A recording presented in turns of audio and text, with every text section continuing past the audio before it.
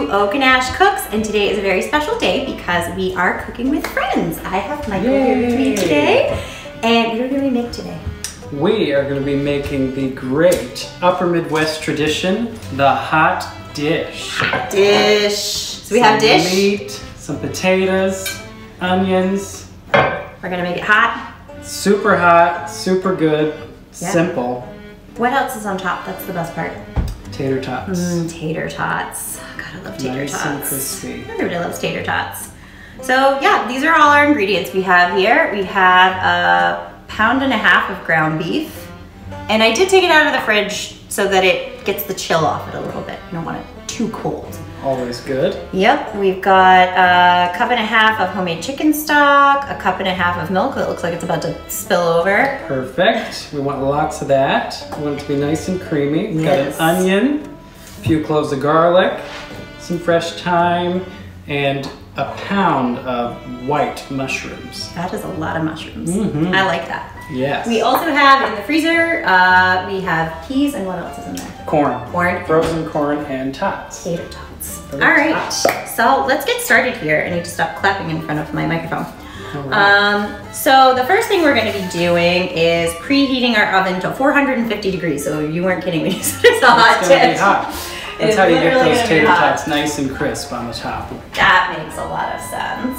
So 450, and we have a Dutch oven here, and we are going to heat it over, let's see, medium-high heat. So I will turn that on for you. Lovely. And we are going to be putting the beef, mushrooms, onions, garlic, thyme, salt, and pepper into the Dutch oven and cooking it. Yes. So, all right. Yeah, I like to start put the onion in there first. Get those nice and cooked up before we even add the meat. I will be your sous chef, and I will chop mushrooms. Very good. I like chopping mushrooms because it makes me feel like a really good cutter. I don't know if that's always the case, but it just makes me feel like I'm really good at it. Where's our waste bin? Or compost. Compost. We're gonna compost all these extra bits. Perfect. In a little pail, a little compost pail. And we won't be giving the chickens any mushrooms or onions, sadly, so they're gonna be really sad because they don't get any hot dish. Oh, no hot dish for the chickens. No hot dish for chickens. So where did you find this recipe? I found this recipe on the Cooks Illustrated website. And I was looking for something to make for a big group of people. And then I just happened to see a picture with tater tots all over it. That sounds perfect. Everybody likes tater tots. Exactly. So that's what we did. I remember coming into work the next day and literally everyone was like, I can't believe you weren't here yesterday because Michael made hot dish. And I was like, what is this hot dish thing? And everybody needed the recipe. I remember everybody was asking you for the recipe for it. Yeah, and you know, when I think of the Upper Midwestern, usually Minnesota is what I'm thinking about. Of course, there's so many great like movies and TV shows. Oh, we set the dogs off. They got excited too. About it. Hush! Why? What are your favorite movies? Well, obviously Fargo. I still haven't seen it. So good. I still haven't seen it. Oh my God, it's one of the best movies. And there's a show, the Fargo show, which I just saw actually like last week. Now, do they serve hot dish in Fargo? I'm sure they do. They definitely have the hot dish. And then there was a movie with Renee Zellweger and Terry Connick Jr. Newingtown. Newingtown. So good. So whenever I make this, I'm really thinking about that because I just love that movie. Oh, that is, God, I love a good rom-com. You don't really make rom-coms like they used to. Not really. That was one of the last ones. One of the last good rom-coms. And then another great Minnesota-based film is, oh gosh, Drop Dead Gorgeous. Yes. Oh, such a good one. Those are all like the early 2000s. Well, yeah, I think so. That actually might have been in the 90s, the late 90s. I don't know. Yeah, that was like 99, I'm pretty sure. Yeah. We'll have to find some good clips from those films to add to this video. Yes. Gotta love I'm sure there's some hot dish quotes. Somebody's got to be making hot dish. I know they're big on the casseroles in Newtown. That's like the thing, exactly. You know? So that's what we're doing here. And it can be any kind of casserole, right? Yeah. I mean, obviously it's gonna have a lot of meat. Probably potatoes. Probably potatoes. I do love a casserole. All right. Some pasta. Pasta. A starch of some kind. I bet you can make rice casseroles too. I don't make enough casserole. Yeah. What I like about this is you're not using canned cream of mushroom soup, because a lot of them have like canned soup mixes. Yeah. That was what really appealed to me when I made this. Yes. Is that you're essentially making the creaminess like in there. Yeah, that's why I like this recipe, because we don't have to use the cans. It's so much fresher, the fresh thyme. It's so good. And the mushrooms, because really you get all that moisture out of the mushrooms, and you get all that flavor in there. You also, like mushrooms have so much flavor. They're such a meaty. Anytime I do anything that's vegetarian or vegan, I always go for mushrooms because it just gives you that great flavor. All right, so I have the recipe that we printed out here, and keep staring at it. It says do not thaw the frozen vegetables. They should be frozen when you put them in, which makes sense. Last thing before we stick it in the oven. So this doesn't have you cooking this with any oil or anything. So I'm gonna turn this up a little bit. I'm gonna turn my fan on. Now, do you put skins into your compost? Yeah. Oh yeah, everything. Everything. We have a hot compost. compost. This isn't for feeding chickens. No, yeah, we have like a separate chicken dish. They usually get like the kids' leftover porridge, and so we put like coffee grounds, onions, mushrooms, and eggshells in that compost, and that goes out there, and it breaks down. When we lose a chicken, I hate to say it, that actually goes in the compost, believe it or not. It actually kickstarts the compost, so nothing is wasted. The dogs are very upset that the chickens are here now, because they used to be, they would get all the good scraps, and now the chickens get them all, so they watch me make this dish and they're like, come on, man. Poor pups. Poor puppas. Poor beautiful pups. They look like they're well fed. Yes, that's they are. are. The kids are around, so they get all the kids. Oh yeah, the kids just feed them stuff that they don't want. Although one of the twins thinks it's funny. I don't know what it is, but she doesn't want to finish something. She'll put it in the pantry. And like, I'll find like a banana in an onion bin.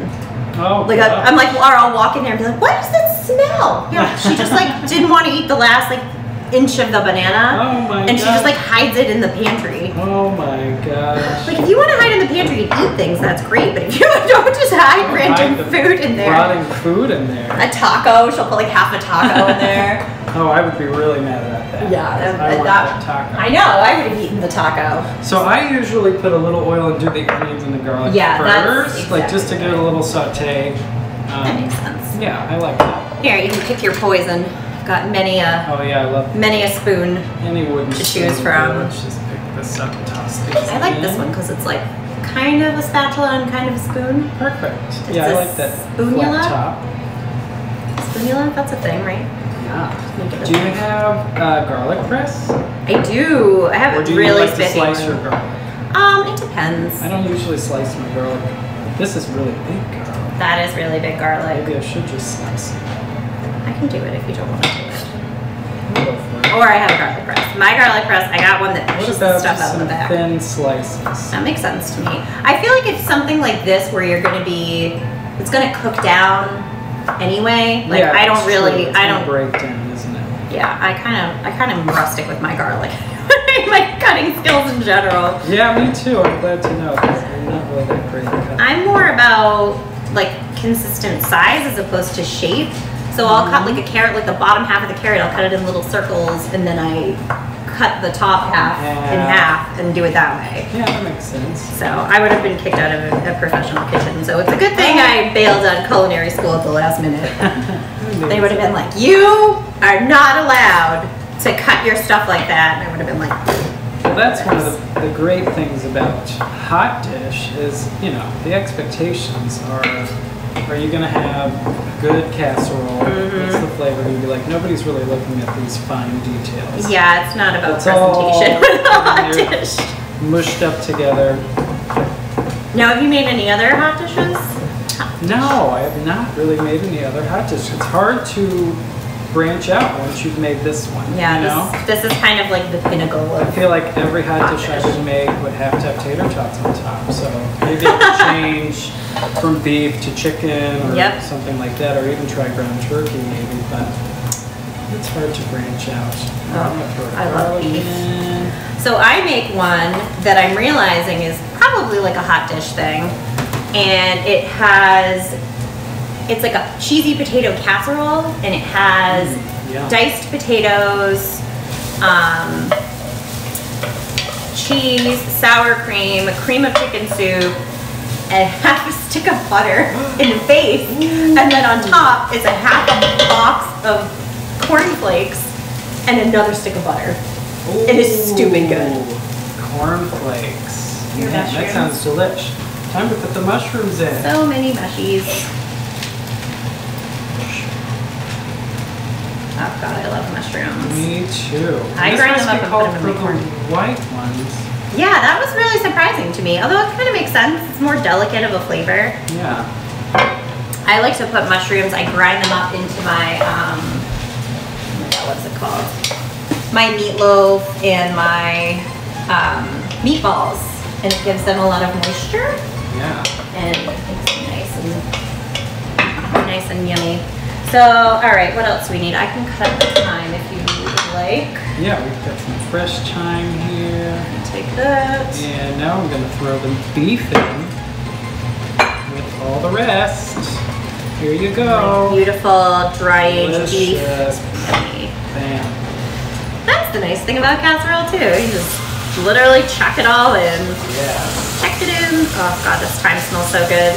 We're in the hungry gap right now, so that just means that really nothing's growing, and most of what you have in storage is just not that exciting anymore, and it's kind of at the end of its life of storage. So to have fresh anything just smells so good. I've been making a lot of soups and stews and slow cooked things, but I'm ready. I'm ready for some fresh greens. So we've got the onions, the garlic, the mushrooms, and the beef all together. I'm just going to start to break up the beef all it belongs in there. You really have to use a wooden spoon for that. Yeah, you really do. I tried using a spatula. It doesn't work the same, but usually I love using a spatula for everything. I know. That's like my go-to, that thing right there. The wooden spoon. My spoonula or whatever. And this one's nice because it's got a flat top. Yeah, it's like you can kind of scoop stuff with it, you can kind of break stuff up with it, but it's got at least a little bit of a curve. It's like a spatula with a curve to it. Yeah. So I've got all the spoons. We do a lot of things spoons in this house. And we're just gonna cook this until all of the moisture most of the moisture is gone. So that we can replace it with more moisture. Yeah, before we add the broth, all the other goodies. And all the beef is almost browned. We just had to keep stirring it to make sure it all cooks evenly. Yeah, and there's quite a bit of moisture in there. Yeah, now we've got all that fat and mushroom moisture. Oh my goodness, it says cook over medium-high heat until nearly all liquid has evaporated, 25 to 28 minutes, stirring up occasionally, breaking up the meat with the spoon. Yeah, I'm amazed. I don't know if it'll take that long. It's like making bolognese. Yeah, yeah. I made the Marcella Hazan's bolognese, and it's literally like, add liquid, wait for it to evaporate, wait an hour. Add more liquid, wait for that to evaporate for an hour. It's so worth it though, isn't it? It is, it's like a 6-hour dish. To get the concentrated flavors. I feel like that would be good inside of, oh, our oven's ready. It's hot. Hot oven for the hot dish. All right, I'm gonna measure out the peas and the corn, and I'm ready.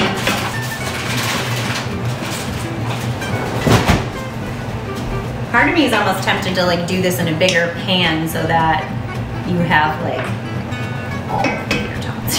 more tater tots. So you get the whole bag. The whole bag of tater tots. Yeah, I wonder how big a casserole dish you can buy. I don't know. I could use my lasagna pan, that thing's big. Really? Yes. Maybe we should have done that. Put it in the lasagna pan. We should have doubled the recipe. Now, would you put cheese on this? On the casserole, like with under the tater tots? I feel like I did it when I made it. Maybe that's like sacrilege. Maybe it's taking it a little too far, but I don't know. Can you take it too far? Well, I think that no, but I think there's enough milk, and then there's some. We're gonna add some Parmesan cheese into the mixture. Oh, so that's the right. I kind of feel like cheese. for me, I that's forgot. Because it's got that creamy cream of mushroom thing going on, more so than the cheesy thing. Let's see. After we do that, we're gonna stir in the flour until fully incorporated, and we're gonna cook it for a minute so it doesn't taste like raw flour. Makes sense. And then we're stirring in the milk and the broth, and we cook it for a few minutes, take it off the heat, and put in the cheese. So, perfect. Which we'll have to read again because I'll forget all of that because I have the memory of a goldfish. And do we have pre-grated cheese, or are we grating some fresh cheese? What do we have? It says grated. I have both, so if we feel, you know, we'll just use the grated stuff. We can use the grated stuff. It's easier. I like beefy stuff. Yeah, for something like this, I feel like I saved the block for like fresh pasta. Yeah, you want the grated to kind of thicken it up. Yeah. All right, I'm gonna measure these out, and I'm gonna put them back in the freezer because we don't want them thawed, because we don't want mushy vegetables. And I just eyeballed a cup. Actually, Matt made that. Wow. Yeah. He made me another one of these. I needed like a good soup. You know, we have like a really thick stew. I needed a good like scoopy spoon. So maybe two of them. Yes. I feel like a giant. No, that's my.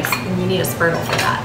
Do you have spurtle for your porridge? No. What is that? This is the traditional way to make your Scottish porridge. Oh, just for stirring. Yeah, you're supposed to stir it, and it has to be clockwise. If you stir it counterclockwise, you can summon the devil. So don't want to do that.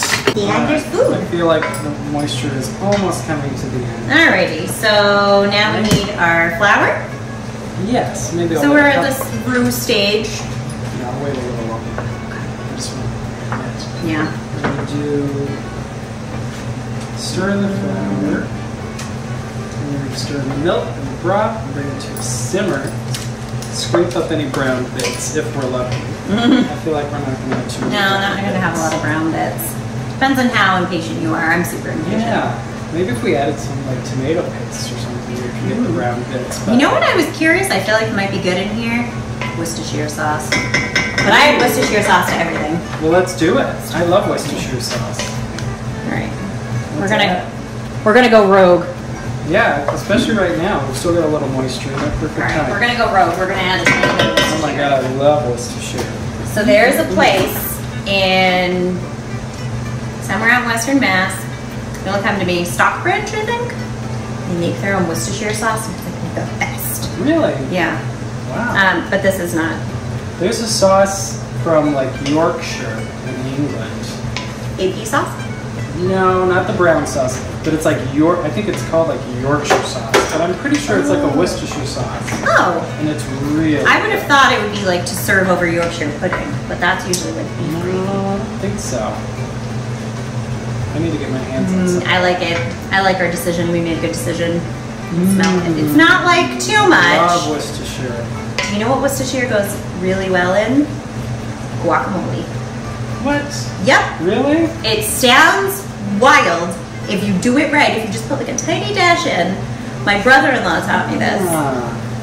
It makes the best guacamole, and people are always like, "Why is this so good?" And it's Well, like, it's got that umami that everybody's always looking for. I think that's really what it is. It gives you that like oomph of umami because you've got so many fresh things going on in it. It works. Perfect. So, all right, so I know most of the moisture has been evaporated. Excellent. So we can go ahead and throw in Our flour. the flour. So I have 3 tablespoons of flour measured out in my little dish because everybody needs little dishes. Stir it up, let it cook for 30 seconds. So we're essentially making a roux. You think about it that Pretty way. much, yeah. We're just gonna With cook all the the raw meat and stuff flavor of the flour out, and then it'll help thicken make like the gravy. Yeah. Yeah, I can hear it. It sounds good. Coats these mushrooms and onions. Yummy. Ooh, Alright. And now we will add the broth. Alright. We'll see if you can add the milk without spilling any. I kind of set you up for failure there. Yeah. Alright. Come here, little milk. I got you. You can do it. You can do it. That is raw milk from Mill Valley. Really? Delish. Oh, yeah. Oh, so beautiful. Beautiful. And we'll just bring this to a boil real quick. Alright. And then we're going to stir in the Parmesan after we take it off the heat, right? Right, so how long does this go for? I think just until it's about 3 minutes, it says, so it's until it's thickened. So Right. you're basically just like turning it into gravy consistency or Right. thin soup. Wow. You gotta remember some of the moisture will cook off in the oven. So we've got it on what? Medium high. Yeah, it's come I think to we're a ready. boil now. We can turn this off. So it's got a nice thick consistency, so we're gonna turn it off. And I will do this for you. Slide it on over. Put it on the soap stone. And there's your cheese. Now we are going to add the Parmesan cheese. How much do we have? A cup? Cup and a half. Cup and a half. Grated Parmesan. This one's actually kind of, once you like make it a time or two, I feel like it's pretty easy to remember because it's like a cup and a half of everything. Yeah. It's pretty consistent. A cup and a half of broth, a cup and a half of milk, a cup and a half of cheese. Yeah, easy peasy. So much better than the can. So we got frozen vegetables and we're putting them on top and I didn't realize we were doing that. Yes. And we're also gonna need our tater tots. So the Parmesan is helping to thicken this up a little bit. Teenage tater tots. Perfect. Ooh, that looks delicious. All right, here's your quiet dogs.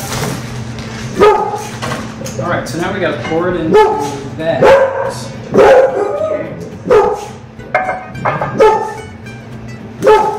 All right. Those to you. All right. A little bit. It's like a little lobster class. Little lobster. Right. So we're putting the mixture into the casserole dish nice and slowly. Get all the good bits. Yes. Your wrists are stronger than mine. Easy. All right. Right. And now we're going to then sprinkle on some frozen corn and frozen peas, just an even layer on top. And they are frozen. You didn't thaw them all. we have our tater tots. So we're gonna see how many of these we can actually get on the casserole. Because the more tater tots, the better. We're gonna garnish with some thyme. Just such a good idea. Quiet! Dog! Nobody asked your opinion, so we're just gonna stack them, huh? Yeah, just like in rows. And I think that every time I do it, depending on which casserole dish I'm using, I decide which way I'm doing the rows. Oh. And sometimes you fill the corners in different ways. Oh. There's like an artistic element to this. There is, but look, this fit perfectly with Oh, yay! Gotta love the pioneer woman. I think she knows her way around a hot dish. This is probably why it's the perfect size. This makes sense, because if you dump them all on there and they're just kind of a big mess, they're not going to get evenly crispy all the way around. Yeah, you want them to be really crispy, and it's a crust. It's the top of the pie. Mm-hmm. Practically. So classy. Pie. See, we did make a pie. Exactly. I thought for sure Michael was going to pick a pie to make. He didn't choose a pie. No, not or this a tart, time. or like a fancy something. But I'm so excited about this. Yeah. And strawberry season's around the corner. Coming. Hopefully. Oh. That's when I want to make a pie. Ooh, strawberry rhubarb or something different. Totally. I want to make a strawberry rhubarb pie, but I want to put some herbs in it. Like basil, mint. Basil or mint or even thyme. Thyme. I really like to put thyme in my sweet things too, which can be tough because it can be a little muddy tasting, but it's just so fresh. Grapefruit and thyme go really well together. So, speaking of strawberries, once I saw somebody put black pepper with strawberries. Ooh. And I've always wanted to try it. I think they were making scones. But done. yeah, with black pepper and strawberries. Yeah, I have this thing where I feel like I need to put herbs in everything. Yeah. You know, if you get in this, herbs. You know, if you get in this, herbs. More herbs. That makes sense. I mean, watermelon and feta cheese go really well together, so. Although I'm kind of a purist with my watermelon, I just love me watermelon. Somebody would like a tater tot. But no. No tater We're not tots? sharing these tots. Plus, they won't be crispy yet. Yeah, you don't want to eat a mediocre tater tot, friend. You want to wait until they're as good as they can be. I think we're going to use the whole bag. That was the goal. That was the plan all along. Yes. I have more too. I have half a No, bag I of guess we tater can tots. just put the extras on the side and Yeah. get them up. These are the best. I do find that I always have to cook them longer than they say they do because Yeah. Trader Joe's directions Are really always terrible. always too terrible. short. They're never that quick, but Yeah. these are the best tots. Quite appealing to have everything in a nice row. You could do like a starburst, or you could get creative with it. It's like Yeah, tile. I guess you could. You know, I actually just remembered. Whenever I have the extras, I just put them on top. Because you're not going to waste the tater tots. So I'm at the end. Oh, we'll just keep that one there. I suppose you could just like toss them on there and then arrange them afterwards, but And I'm happy that I'm at this end point and I'm having to kind of wedge them in because Yeah. that means we've got like a nice, good, sealed top. good coverage. Yes. Wedge them in there. Yeah, I feel like when I Good. made this, I threw cheddar cheese on top just to be really You obscene did. about it. See, I'm happy with just the milk and the Parmesan cheese. Yeah. And the creaminess from the mushrooms. And we can garnish it with some thyme in the end. Yeah. Which is always good to do if you can tell people what's inside the thing when they Sure. break through the crust. Oh, okay. All That's gonna right, be so fun. we've got like 10 left. Should we put them on top or Yep. put them to the side? Yeah, Let's put them like on top. Let's fill the corners. because the corners are always gonna get crispier anyway. Yeah. So that makes sense. And we'll just kind of disperse them. One for you, one for me, And you just eat them off and nobody knows the Mabel. difference. Yep. Oh God. one for Arlo, One for the cats, the chickens. one for I bet the geese would Isla, like one for Elsa and one for Clara. Clara, and One for Matt. one for Matt. Perfect. Oh, lovely. All right, so this is going in a 450-degree oven for how long? It's going to be like 45 minutes, I think. Okay. You open that one for me. Thank you. Good luck, friend. There it goes. Mabel thinks somebody's here. Yeah, it's going to go in there for like 35 to 40 minutes, and we can give it a turn halfway through. Oh, that makes sense. Okay. All right. All right. It's ready. How long has it been? 40 minutes. 40 So excited! We got our Campari spritzers here. Everybody should have with their hot dish. Yeah. What a great combo. Oh, look at that. That does look very hot. Still bubbling. Gorge. Oh my goodness. Yes. That looks so good. I think yours came out better than mine. Really? Mm-hmm. I wonder why. I don't know. Maybe longer. Maybe we put the extra tots. Yes. Look at those cute little tots. I know. So you're supposed to wait 15 minutes before you serve this. All right, so it's been about 15 minutes. Yes. Now it's set a little bit, so let's give it a try. Here, you go ahead and you dish. You dish the hot dish. You're supposed to say, give me the hot dish. It's like, oh, look at it. Oh my god. Look at that beautifulness. Nope. It's like the sexiest casserole I've ever seen. It's a real hot casserole. It's a real hot casserole. I know, I was almost going to Arlo's call coming it out. real hot girl dish. I like that. I think you should call it that. Real hot girl dish. You know. Yes. Oh my gosh. Look at how hot it is. It smells incredible. Okay, I can smell the thyme. Okay, well. There's no such thing. That's had fine. an appetite. We didn't eat anything before this. No, I didn't eat any lunch on purpose because I knew. There you go. Cheers. Cheers. All right, I'm gonna try to eat this and not burn my face off. I want a little bit of the. I don't think we quite waited 15 minutes. Yeah, it's okay. Because you can't. No, who could wait? Ooh, You can smell the Parmesan cheese in there. I'm actually glad I cut that garlic like that because it's got a big like roasted It's piece. beautiful. Oh my god, it's so good. It's like perfect balance of everything. So much better than the can. I think we made a wise choice putting the Worcestershire in there, just a little bit. I can't leave anything alone. You can't give me a recipe and expect me not to. Yeah, I wouldn't expect that. Oh my god, so good. And It's just perfect. I feel like to just reheat it, the longer it's gonna sit, the more the flavors are gonna melt. It's gonna be better when you reheat it. Yep. Actually, it's gonna be even better. Yeah.